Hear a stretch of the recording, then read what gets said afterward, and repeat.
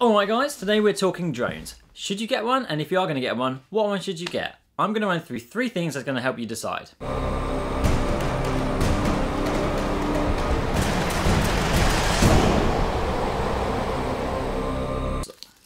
I've eaten all my munchies and I just got caramel on my thumb. I'm lactose intolerant, I really shouldn't be having them, but on point. It's Bank Holiday Monday, hope you're having a nice time. A little update, I went to this amazing cinema yesterday. It's like sofas, but they bring you tea. Awesome.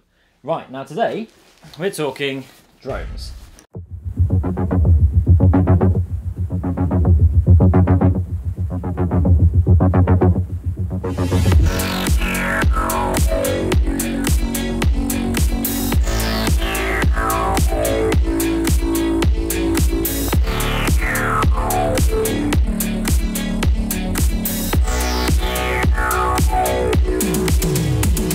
I want to help you decide, should you get a drone? Obviously drones have been around a while, you know what they do, everyone knows what they're about, but it's still a difficult one to decide, should you get one? So the first thing that you need to do is ask yourself, what sort of filmmaker do you want to be? I know a very talented photographer called Matt Storer. What he does is he travels around shooting stills and video, doing vlogs about photography. He also uses the Mavic Pro. He loves it, and rightly so, because he is a travel filmmaker. 5 travel hacks to save you money and time in 3 minutes. Let's go. Where are you going? Can I come to? Tell me ooh, don't walk away. Ooh, don't walk away. The first thing you need to do is ask yourself, what sort of filmmaker do you want to be? I want to be a writer-director. Why did I buy a drone? Okay, to be a writer-director, you need to be investing your time and your money in narrative, in production, things that are going to help you in a more practical day-by-day basis. Nice lighting, nice lenses, good sound, good cameras. But maybe you want to be a travel filmmaker. You absolutely need a drone. You 100% need to buy one because aerial work in travel filmmaking is essential. Without it, you don't get that sense of scale. You look at any other travel filmmaker, they will always have a drone. Where it gets tricky though is if you are a sole trader in terms of you are a one-man band freelancer and you think aerial will be great because it's another tool, another string to my bow, you need to decide from the get-go, does drone work interest you enough that you want to dedicate a lot of time in that avenue? For me, I thought it'd be a great little one-day job here or there, but it's not. To do a proper commercial job with it, you need to be putting in time for the pre-checks. There's a lot that goes into the laws and the safety and regulation of this. Decide from the start, do you want to be a writer-director? Do you want to be a travel filmmaker?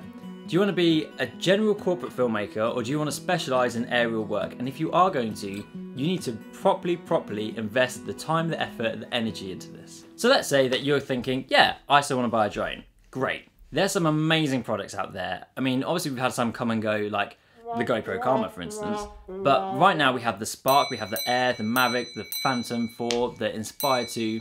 The Inspire 2 is wicked because you've also got the separate camera lenses that come with it. But I'm about to tell you how much I have spent on drones for the last year, and I might cry a little bit, so bear with me. To set myself up as a commercially licensed aerial filmmaker has cost me £3,515.60. It's a lot of money. How's that broken down? £1,140 went on the Mavic. Beautiful drone, it fitted all my requirements. We're going to talk about what drone you should buy in a bit, but that was the drone for me. So I spent just over £1,000 on the drone. Now, the license, the actual qualification, cost £1,698. That includes a 2-day course, that includes an online resource area. It involves a manual template for which you have to write your own manual. The manual is about 15,000 words. That is basically a dissertation. The template's brilliant. It is actually quite accessible, but it's still a lot of work. And even though the course is 2 days, if you're not careful, this can stretch out for months. So you need to really be on it to get this one going. And there's also an exam at the end of it. Without this, you won't get your PFCO, and without that, you will not be allowed to work commercially. Any job that you're being employed for, that you are being paid to do for aerial work, that is commercial. Now, if you're going to be just doing some narrative work or your own little projects here or there, you don't actually need a license, you just need the drone. But that could change very soon. I know there's been a lot of talk about it, and I'm surprised it hasn't changed yet. But in terms of commercial work, corporate work, anything like that, you're going to need this, otherwise you're breaking the law. So you've got your drone, you've got your license, great. You're also going to need your insurance, and that is a whopping £677.60, £52 a month. And here's the thing, without the insurance, you cannot get the license. So you need all these three things. That sets you up as a basic aerial photographer, cinematographer. But actually, I've spent more than that because I spent £75 on variable NDs, tiny little NDs that go onto the lens so I can still shoot at a 50th shutter speed. Otherwise, you're going to be getting that horrible look of having like 1/200. No one wants that. And having some little NDs that go on is actually vital if you want to be considering this properly. Photography, not so much, but cinematography, it's a must. Then you're going to be looking at things like high vises, cones, landing mats, other little bits and pieces to keep you up to date. And the thing with the Mavic is that you also need a phone. So I'm sure everyone's got a phone, but I actually keep a separate phone dedicated for this, because to be doing it legally you need to have a phone to call up like an ambulance or a hospital if you need to, and you need the phone that actually works it. You can use a tablet, so if you've got a tablet, great, but that could be another £100 that you're spending there. So that links into question 1. What type of filmmaker do you want to be, and do you want to spend this money on that? Travel filmmakers, this is a grey area because every different country has different laws, so actually you might not need a license. But if you want to be doing corporate work in this country, it's a must. So bear that in mind. You could be looking at spending about £3,500 here just to get set up. But you've decided that you want a drone, you're going to get all the right legal requirements. What drone do you get? Now, choosing your drone is hard. Okay, I spent a long time deciding, do I want the Mavic Pro or do I want the Phantom 4 Pro? The thing is, I like a good image, you know, you want good image quality. And at the time that I was buying it, the Spark and Air weren't even out, so I couldn't consider that. But had they been, I still wouldn't have gone for them because I wanted something that delivered high quality image. Not that they don't, but something that also looks professional on set, because do you know what? It is a bit of it that the client, you want to impress them because that's how they keep bringing you on board. And it's not important, but it just avoids the awkward questions. But size for me was key. The Phantom 4 Pro needs its own bag. It is massive and might not be that heavy, but I've already got a massive camera bag. The last thing I want to be doing is bringing another one on just for the drone. So why did I choose the Mavic, and why do I reckon that it's a great one for you? The size is perfect, it is perfect, and it's that sweet spot of good image quality for the size. My Mavic Pro, I can take it abroad and it just all goes in one bag. I really enjoy the functionality of the Mavic. I enjoy the controls, I enjoy the way it flies. It's very stable in the wind. It's surprisingly stable, to be honest. I've flown it pretty much at the limit of what it should be flown at, and the footage was so smooth that you wouldn't even know. Now, it says it's 4K, it might technically be 4K, it's not really 4K. If you crop into that to a HD size, it looks terrible. That's just the truth of it. But put the 4K image in a 1080p timeline, it does look nice. And if you're going to shoot in D-Log, actually increase the sharpness just a little bit because it's a little bit soft. You want to underexpose a little bit because the highlights blow out terribly, but the shadows actually keep their look quite well.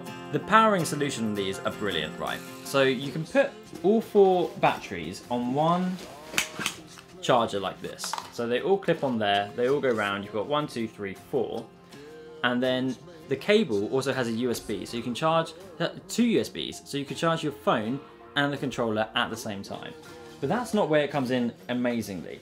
The thing that you will really love, that I really, really enjoy, this is an added optional, right?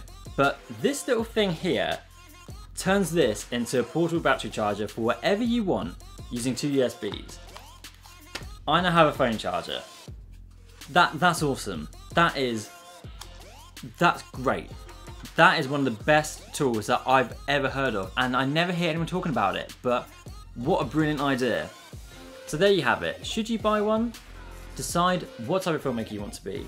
And if you want to decide which one, weigh up size versus image quality. The smaller the drone, the lower the image quality. It's as simple as that, but it's also going to be cheaper.